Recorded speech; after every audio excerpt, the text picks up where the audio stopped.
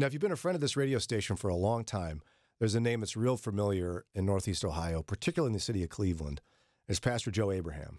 He's just a legend. He's been doing Pause for Prayer here at Moody Radio for decades, and he's just been a faithful friend of this show, a quiet encourager to us. He's joined us a number of times on the program, but I can't tell you how much he's meant to me personally.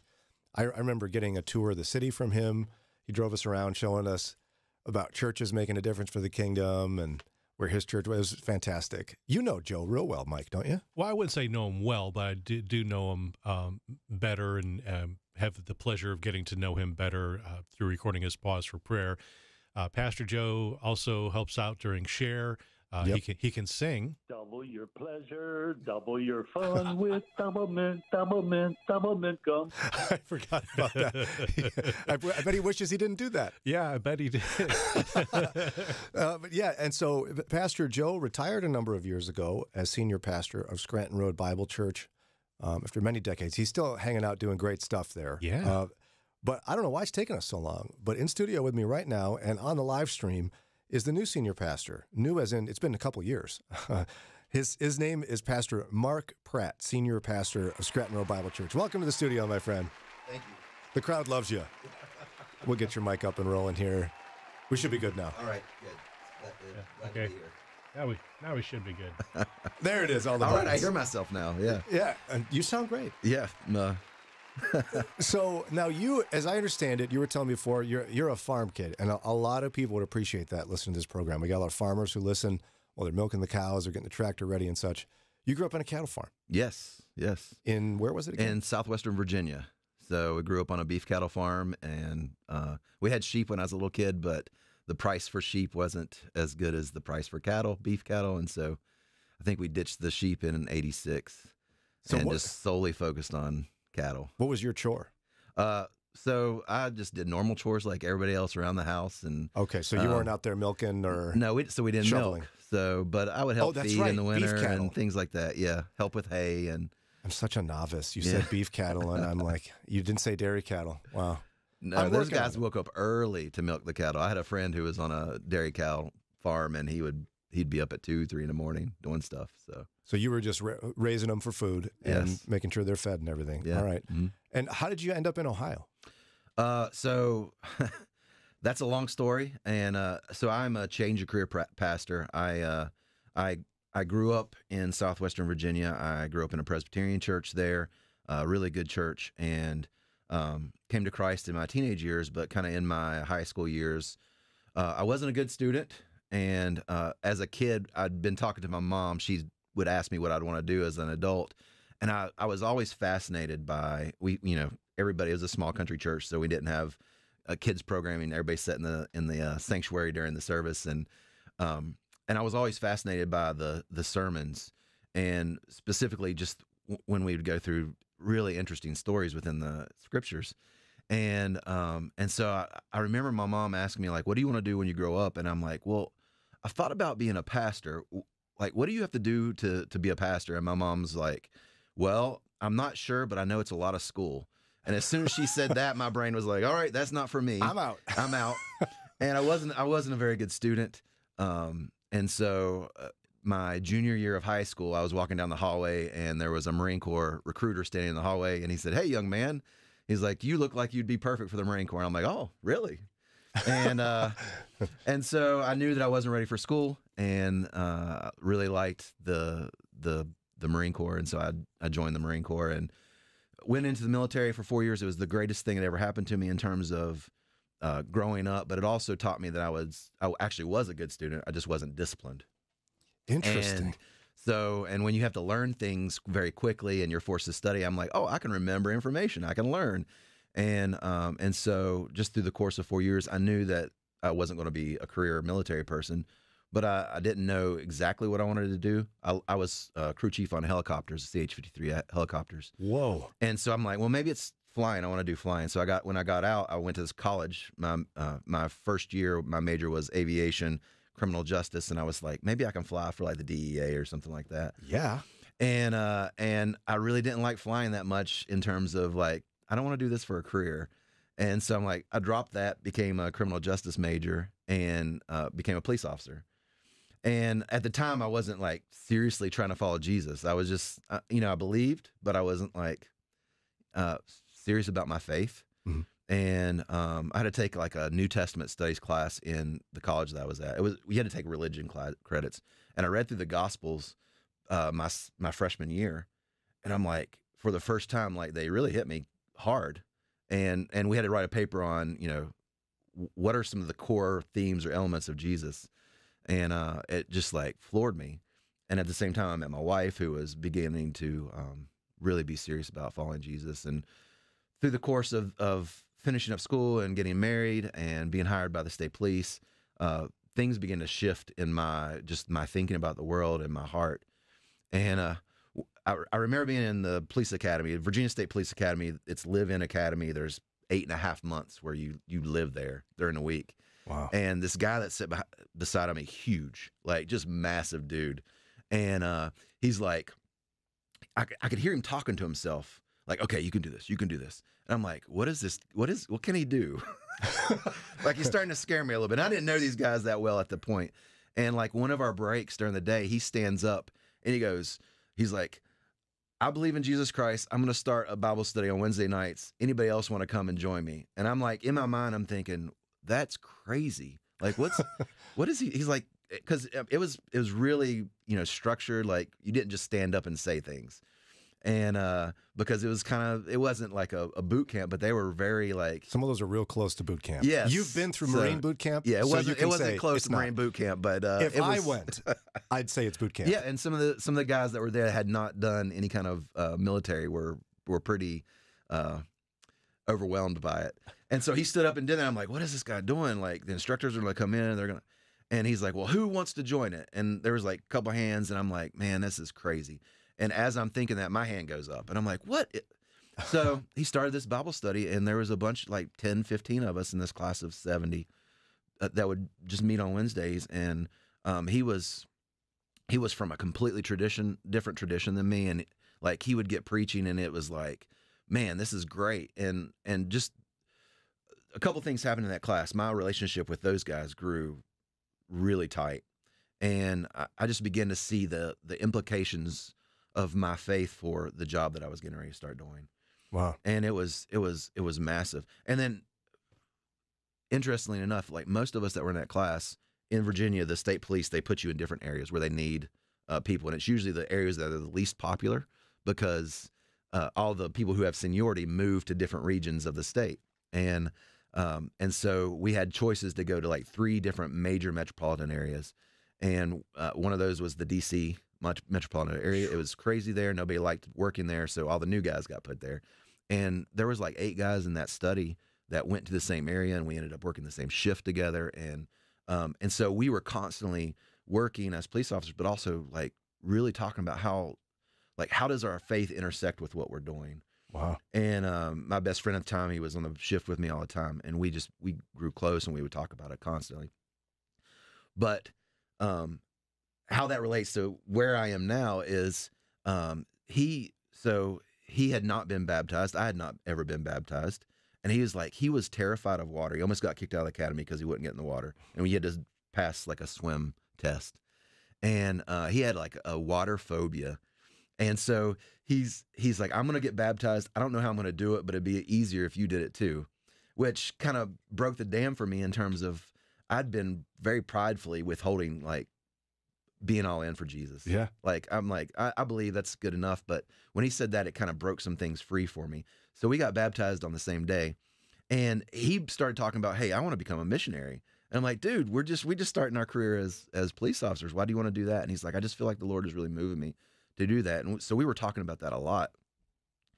And in 2006, he was shot and killed in the line of duty. Oh no. And I'm so sorry. There's a lot of things. I mean, it's been a long time, but there was a lot of things that happened in the context of that. I remember that day because I had just gotten onto our SWAT team, and I was asleep, and our pager went off, and the pager went off, and it was there was 3 tones for the pager. There was like, it's kind of not an emergency, and then like super emergency. And that's the tone that went off.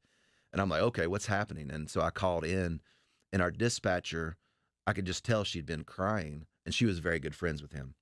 And I'm like, what's going on? Like, why are they activating us? And she's like, you don't want to know. And I'd already tried calling him because I knew he had been working that day, and he was supposed to come over to the house that night for dinner. And I was calling him to say, hey, depending on what's going on, you may not be able to come over to the house for dinner tonight. And his phone, he just didn't answer. And so I'm like, okay, so maybe he's working this thing that's happening. And when she said, you don't want to know, I'm like, I knew exactly what, and I'm like, just tell me. And she just broke out crying, and she told me, and he was being life flighted to the hospital, Inova, Fairfax. He was still alive at the time, and we were the initial report was a sniper in the woods had shot him, and so we were being tasked with trying to find the sniper that was there, and the rage that I felt was just like overwhelming. And I knew that if they knew how I felt, then they would take me off the team. And so I was kind of like playing it cool because I wanted to be on the team that found the guy that shot my buddy. And it ended up being an accidental discharge of a rifle in the back of a truck. Oh. That another trooper had pulled over a drunk driver. They'd actually wrecked and was working the accident, and he'd gone to help. And when they flipped the truck back over, there was a rifle in the back that they had not seen. And it fell. And when it fell, there was a round in the chamber, and it shot him. It went into his armpit. Wow. And so, but I still harbor like a real anger for him, and really a hatred.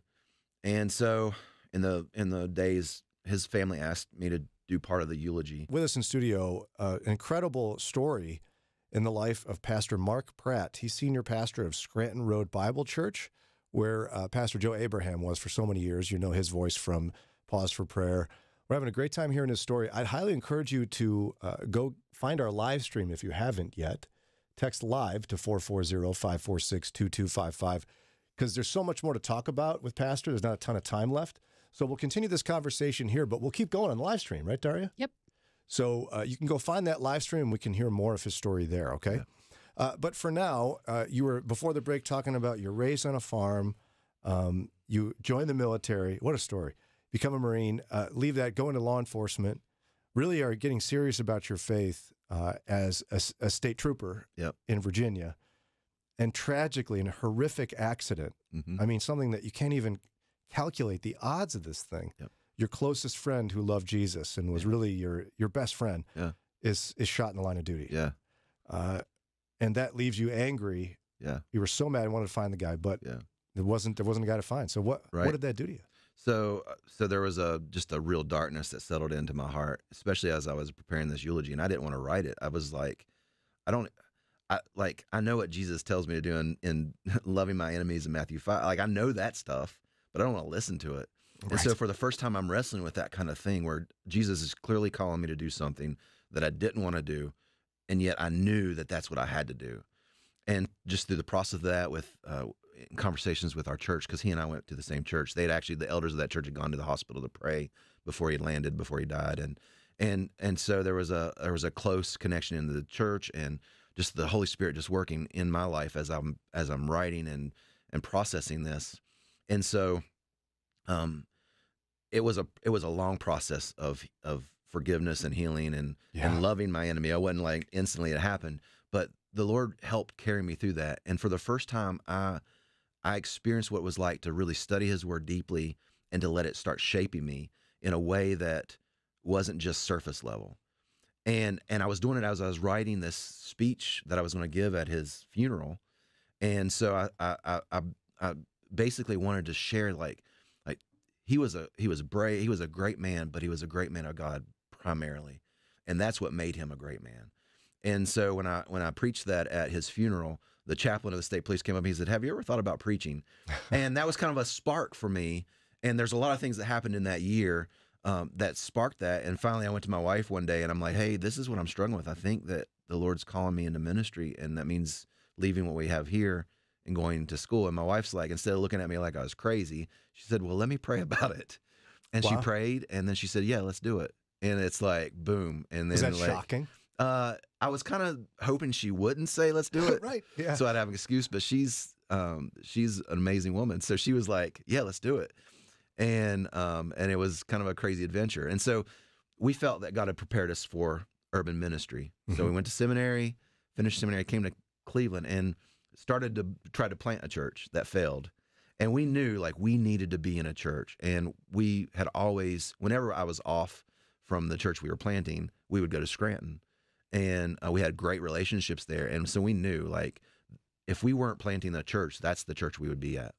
And so we shut down the church over the course of a month. And after our last kind of meeting as a church, the very next Sunday we were at Scranton. And just through my relationship with Pastor Joe, who is, you guys know, he's an amazing. He's amazing. He's an amazing pastor and a man of God. And transitions can be hard in churches. And he and I were talking yesterday, and we're like, because we were talking about some churches that we were praying for, and we're like, you know, by the grace of God, we've not had the kind of difficulties that other churches go through in the transition. So, well, and we're going to put a punctuation mark there. It's a comma, actually, because we're going to continue this discussion on our live stream. Give me 20 seconds to reset. We'll be right back on YouTube. Yeah, so go find, if you haven't found us, just search on YouTube. We're called Mornings with Brian on Moody Radio Cleveland. You can also text live to 440-546-2255. We'll continue this discussion with Pastor Mark Pratt, senior pastor of Scranton Road Bible Church. If folks can't join us in the live stream and want to learn more about the church, how do they find out? ScrantonRoad.org. ScrantonRoad.org. Go to Should have everything. .org. And we'll continue this discussion on YouTube here in just a couple minutes. Hey, everybody. First time we're doing this. Super excited that we can give it a try. But we're continuing the show offline now that J.D. Greer started on WCRF. In the live stream here, we're continuing. You can see him with me, Pastor Mark Pratt. He's been telling his story this morning about the only story God could write. Yes.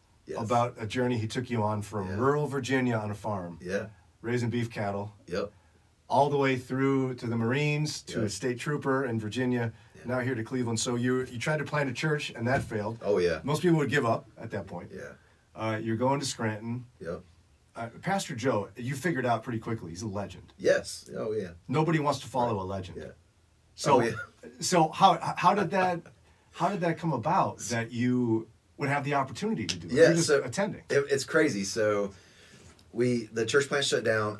I had been working bivocationally, so part of the reason I was really burned out.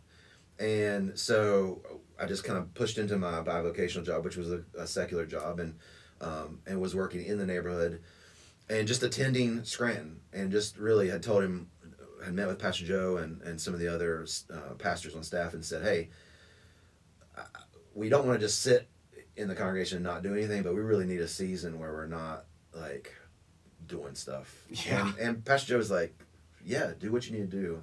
And so we just, for a season, we would go on Sunday morning, and then that was it. And then we would take our kids to the Good News Kids program, which is the midweek like kids programming, but that was it. And then over the course of several months, I began to feel better. I wasn't as burned out, and I had preached a couple times as a guest preacher for some of their special service, like Good Friday services and things like that. Just because someone has to do it. Yeah, and they knew, and so we worked with Ambassador Soccer for a soccer camp, so they'd do a gospel presentation, and I'd done that, and I'd preached at some special services, and so they knew that the associate pastor at the time, Che Kim, had asked if I would begin to think about helping with the teens, doing some teen church stuff, but we weren't members, and you have to be a member to teach there, and so I was like, okay, well let's go through member. We don't know where the Lord's taking us next. I hadn't even begun looking at other ministry opportunities at that point. And so we were like, well, no matter what, let's become members. If it's 6 months, if it's 8 months, we'll be members here until the Lord calls us somewhere else. Because we knew we weren't done with ministry. We just didn't know where it would take us. And we felt like if it took us out of Cleveland, we wanted to be closer to families, to our family in Virginia and Indianapolis, one of those two places. So we went through the membership class, became members, and I kept waiting to jump into the rotation for teaching with teen church. At the same time, I began to say, okay, it's time to be looking at ministries, looking for ministries. So I began to send out resumes to churches all over the place. There wasn't anything in Cleveland that I felt was right. And so we sent us Tennessee, Virginia, those kind of places, and really wasn't hearing anything back from some of the churches that I'd sent in. And I'm like, okay, well, and so a couple months go by, and I meet with the associate pastor at the time, thinking that we're getting ready to finally talk about, okay, what's the plan for the next 6 months of teaching the teens. And he goes, hey, he's like, I'm getting ready to leave Scranton. I'm taking a position at a church in another part of the city. But I think you might be a good fit here as associate. And he said, so I'm just giving you a heads up so that you're, as you're thinking through your decisions. Were you just blown away by that? Yeah, I was like, okay, well, I hadn't thought about that. And I was thinking about leaving the state. Right. So I'm like, okay. And I met with Pastor Joe, and we talked some, and there was a couple other guys that were kind of talking through the open position, and they posted an associate pastor's position that I applied for and went through the process and got hired. And through the course of that, as the associate pastor, some of my roles were different from the past associate pastor, and I was preaching a little bit more than I would expect as an associate pastor, and some of the other roles that I had, I felt like were maybe a little more than normal. And after a few months, Pastor Joe asked me if I would ever be interested in being a senior pastor there. Because he was thinking about retiring. Yeah, he'd actually already had those conversations with the elders. And he was saying, hey, we need to be thinking about a transition because I'm ready to be to not be senior pastor. And he's like, I don't know what that looks like, but let's start having that conversation. So when I was hired, that was in the back of the mind of the elders and of Pastor Joe, but not verbalized, just because if I wasn't the right person, it would be kind of awkward, Right, yeah.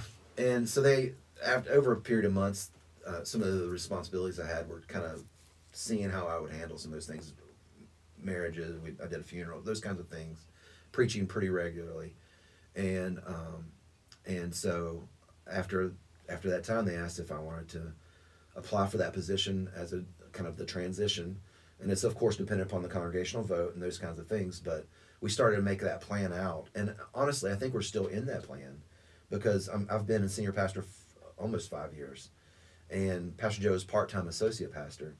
And so the transition has been a long road that I think has been really good. He and I have a really good relationship. We meet every week. And we are, I like to think we're very honest with each other. And I don't think it can happen apart from that. And he's very humble. And so, like, our conversations are not always easy, but they're really good.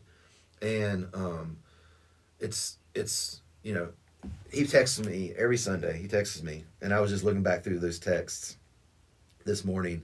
But he texts me. I could read you every Sunday text. But I preached on the atonement last week, and he said, thank you. He said, the atonement, thank you, Jesus. Fill my brother, use him mightily. And the week before that, praying for love and clarity, power through Christ for his glory. Like every Sunday morning, he texts me at 6 o'clock just for encouragement. And I hear stories of those kinds of transitions that's not happening.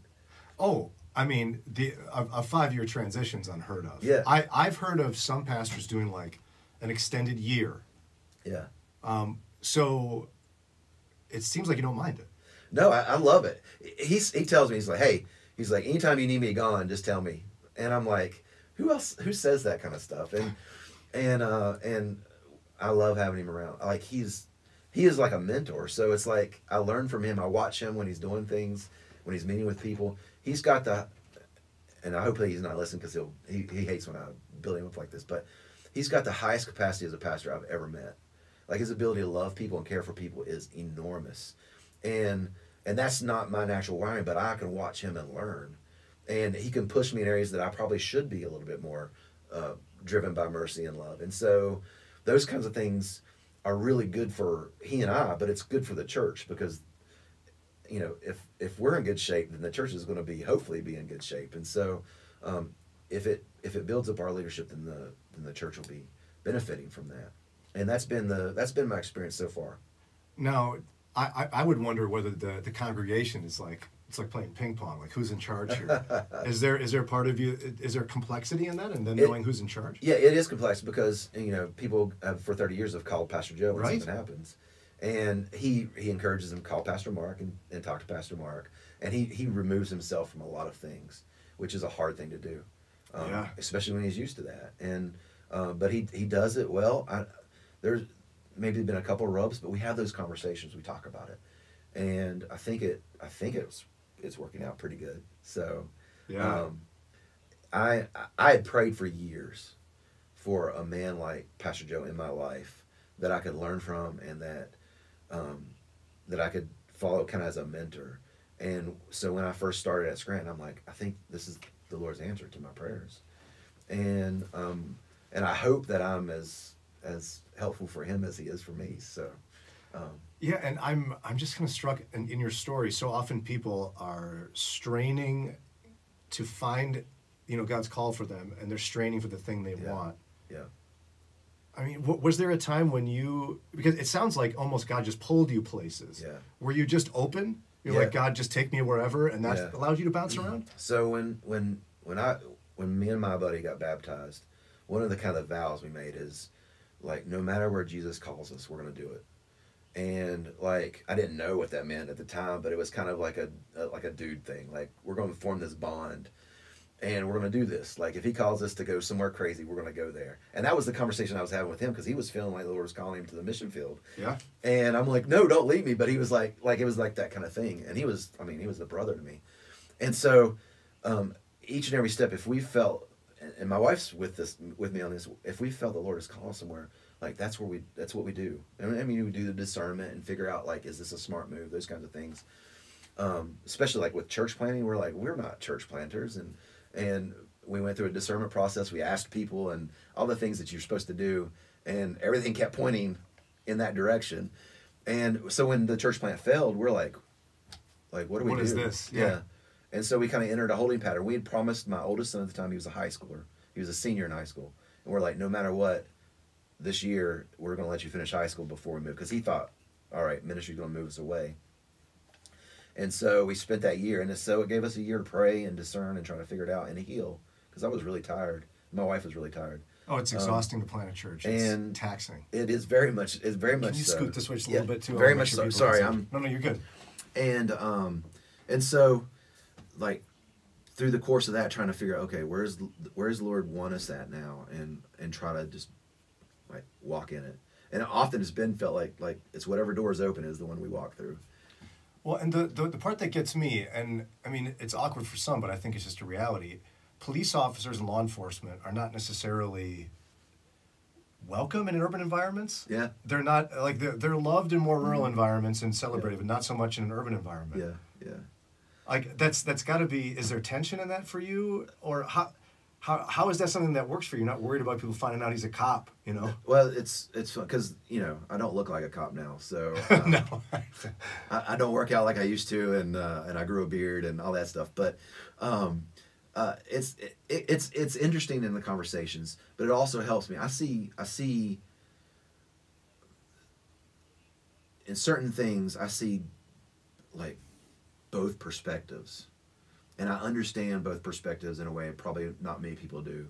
Yeah. And because I live right beside the church, so I live down the street from the church. My wife and I are very like we find it very important that we live in the community that we're trying to minister in, and so we live there. We we're our life is there, is urban, and yet we have these backgrounds that we can draw from to help understand different aspects of it.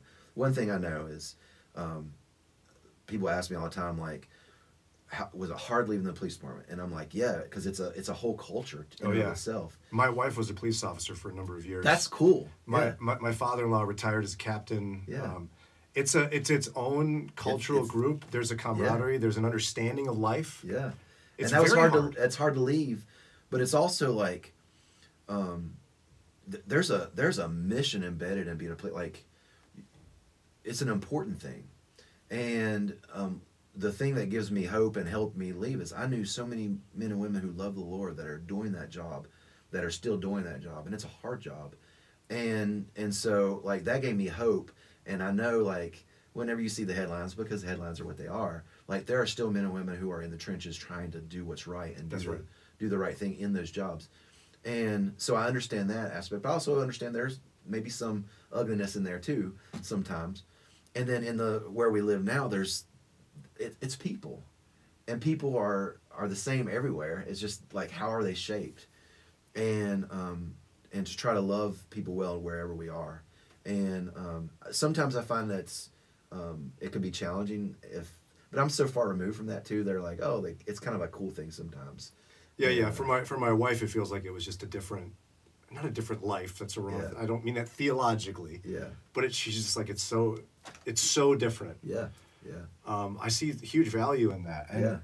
honestly, I think somebody will be encouraged today by really one of the best ways to find God's calling for you is just to let go. Yeah.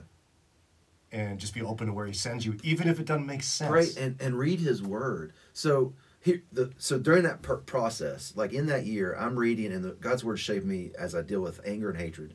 But it's also I began to read Jesus' call to His disciples in Matthew 4, and like when I'm reading those words, they are like I've read them 100 times, 1,000 times. But in that year, they're grabbing me, and they're like, is this like, am I supposed to be dropping my fishing net? Like, there's a way that the Spirit is working through His Word to grab me, and I'm reading that passage over and over again.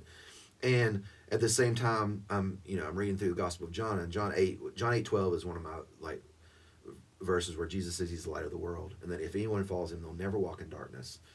And so I arrested a guy once while I'm like studying that passage, and the guy's like, he had warrants he was possession with intent to distribute.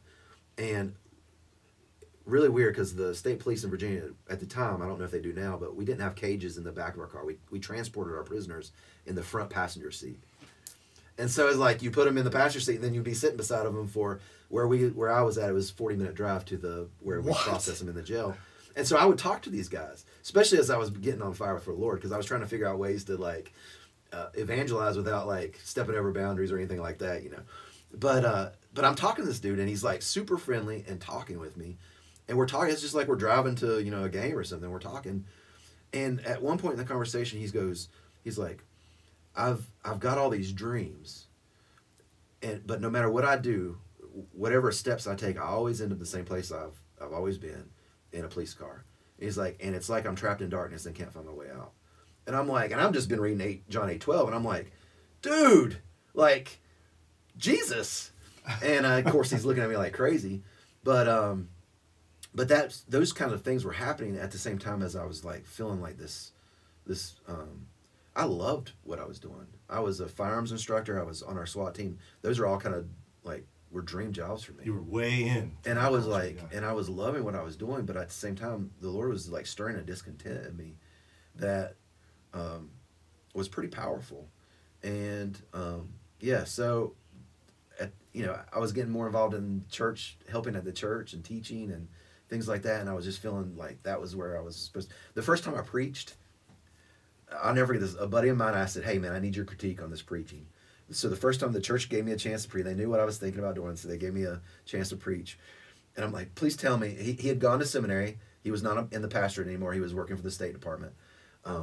And so I'm like, I need your critique. So I'm preaching. At the end of my sermon, he gets up and leaves. And I'm like, okay. Was that bad? So I called him later that afternoon. I'm like, hey man, did you leave because it's so bad? And he's like, listen, he said your sermon was horrible. But he's like, that's not why I left. He said, as you were preaching, the Spirit was stirring something in me, and I was feeling like I needed to be more responsive to the Lord. And he's like, and that's the key. He's like, the key takeaway is it's never you. It's always God working through this. It's always His Word that's working and stirring. And if you remember that, he's like, you are going to be a great preacher.